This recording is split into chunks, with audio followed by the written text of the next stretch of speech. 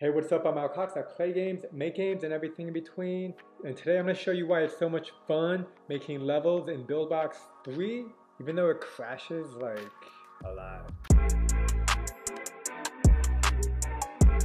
Be sure to like and subscribe if you want to follow my game dev process as I make games. This is the start to one of my levels. So far, I only have 2 and I'm kind of just getting started. And Buildbox 3 still crashes a lot. So when I'm developing and creating, I always have to save every time I literally do anything because the current build and Buildbox is just notoriously unstable. Making levels is a lot of fun.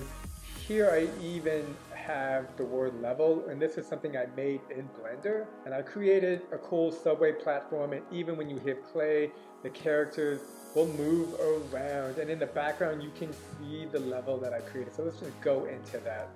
This was a lot of fun, took time, and copy and paste is your best friend. In Buildbox 3, the copy and paste feature is probably one of the coolest features. It is still buggy and causes everything to crash. Here I was making each one box by box and then just copying them. And then later I went to just making these columns for the windows because 6 windows is easier than 36 windows. I also made this cool little light, and I haven't figured out how to make this light show up when the character comes by, but that is something I'll learn in time.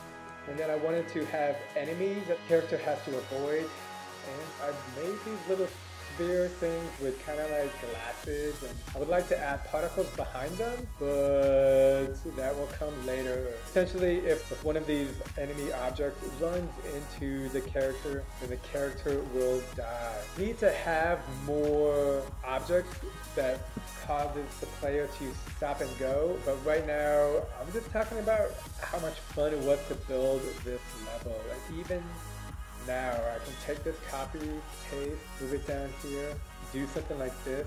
It's just extremely easy. Now hopefully it doesn't crash, but you can see how something like this just takes a little bit of time. Now Buildbox does have a copy and paste feature that makes it super easy. However, it's still kind of being worked on. Like I should just be able to hit A and copy it like that. Oh, perfect. So that actually worked the way it was supposed to. If I sound surprised, it's because I am. Again, save it every step of the way. And even here, I made a cool little zoom in.